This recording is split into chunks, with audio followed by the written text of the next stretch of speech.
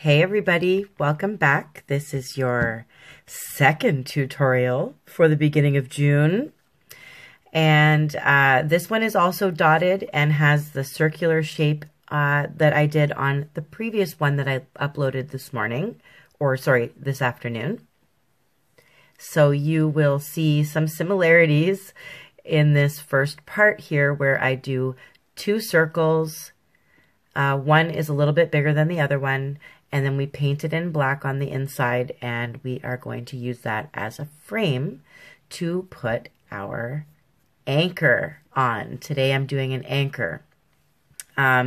Someone sent me a beautiful message about their love story and how anchors mean so much to them. And they found their true love, and it just really made me want to look up anchors and tattoos of anchors. So I got my inspiration for this stone from some tattoos that I saw on Pinterest. Anchors symbolize strength and stability. Something or someone who holds you in place and provides you the strength to hold on to no matter how rough things get. So anchors have a really beautiful meaning to them. I looked that up as well on Google and Pinterest, and I knew it had a very beautiful meaning. It had to, especially after I saw the tattoos on Pinterest. Now, today's anchor is going to be gold, but we are going to dot the anchor and leave the background black with a glitter over top of it. You can use hologram 2796 for your glitter if you don't have a nail shell powder or eyeshadow, but I'm just going to do the background glittery because that's what I want to do today. We're not going to dot the whole thing, just the anchor. I'm also going to add some flowers that we're going to paint in. They are not going to be dotted. You will see.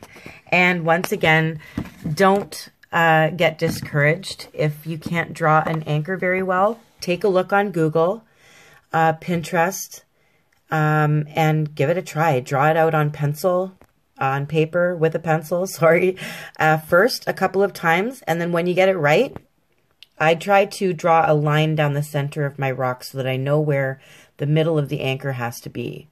And then I work from that line, and you can erase the line when you're done. So I have drawn an anchor, very simple. You can see it better once I've got it filled in with gold here. The pencil's hard to see. Just a, general idea. It looks a little bit like an anchor. And I will clean up all the pencil and all the lines that I didn't like, and I'm going to thin out some of the thick lines in gold.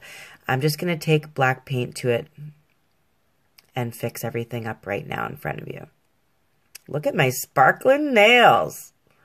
Sparkling, see, I like everything sparkly. My nails don't stay pretty for very long because I get in such a mess with my paint, but that's why I do it myself. I don't get my nails done anywhere. I've always done them myself, so I can do whatever I want to them when I'm not painting rocks. How many of you like to paint your nails too? I started off just being obsessed with painting my nails and doing artwork on nails. And I used to sing. That was my creative side up until about 6 or 7 years ago. I was a singer. Well, not professional, but I loved to sing, loved to write my own songs. And I kind of stopped teaching myself how to play guitar, like once I started painting rocks, but I plan on getting back into that and having a little studio of my own, well, to share with my oldest son, who is almost 15.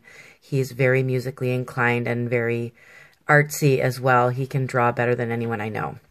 So he's got a bit of artistic blood as well, thankfully. So I will share my studio with him only. I have to be nice to him.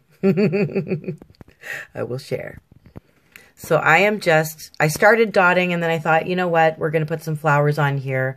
So I'm going to just draw the flowers on, fill the flowers in with black paint to make sure I've got all the gold out that I don't want there, like the anchor and stuff. I don't want the line going through my petals.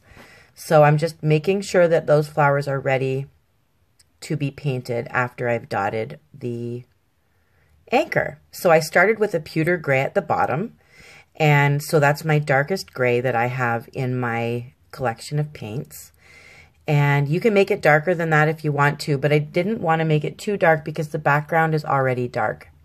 So I am going to use my pewter gray and just keep adding a touch of white paint to it to lighten it up so that it gradually goes from dark pewter gray up to white when we get to the top of the anchor.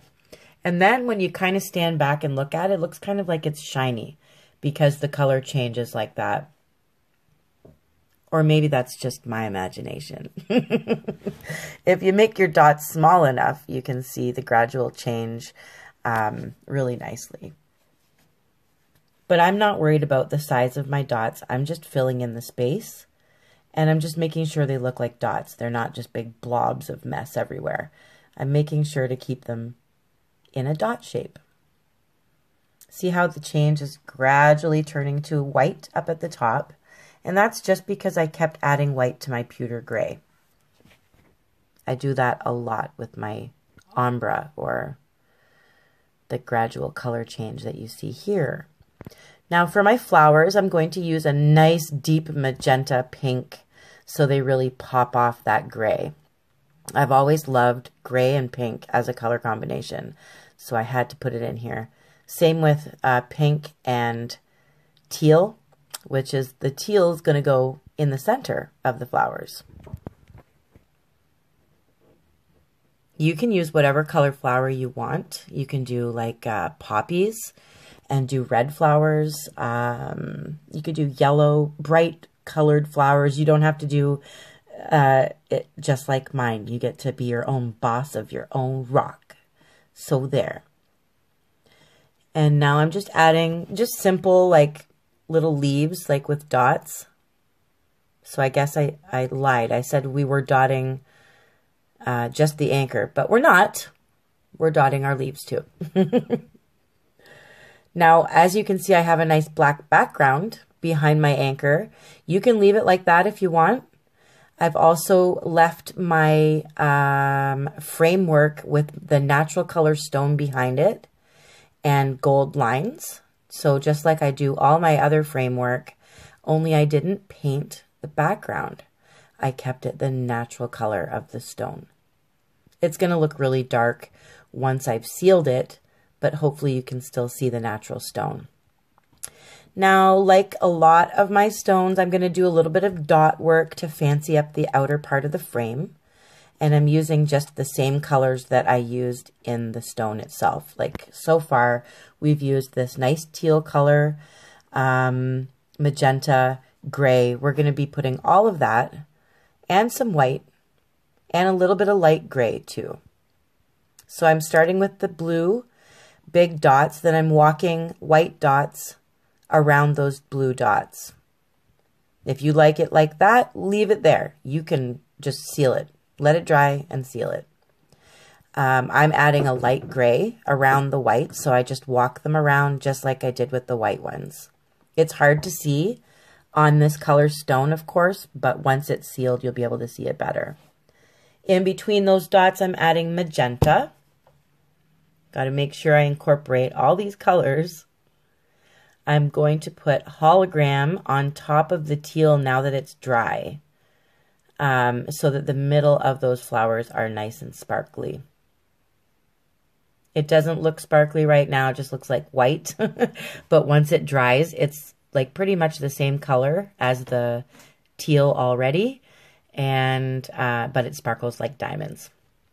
Now, over top of the gray, which you can't really see very well, I did do black. So I walked black dots around the gray. And I'm letting those black dots dry because you'll see what I do with them next. Now I'm adding nail glitter. I will leave the link in the description. You can use eyeshadow. You can use hologram, like I said, but put the hologram on once you've drawn your anchor, then put your hologram on. So you don't have to go like all in those little tiny dots and everything. But I'm using like a nice, it's almost like a greenish color sparkle. And then I'm putting little bits of gold on top of the black dots now that they're dry. I want to thank you all for subscribing. Make sure you share so that everybody can do this with us. Let's not be selfish, guys. Why not? Why not get everybody doing this with us? Get on it, people. Let's paint together. It's all beautiful and sparkling and shiny now because I did seal it with resin.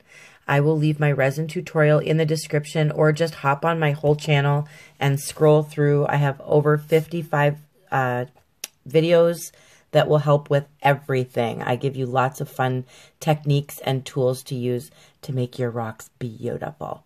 I love you all. Thank you all for subscribing. I was told to not repeat myself, so I'm going to apologize because I probably have repeated myself. But I'm going to say sorry to that one person who had to be nitpicky. I'm sorry if I've repeated myself.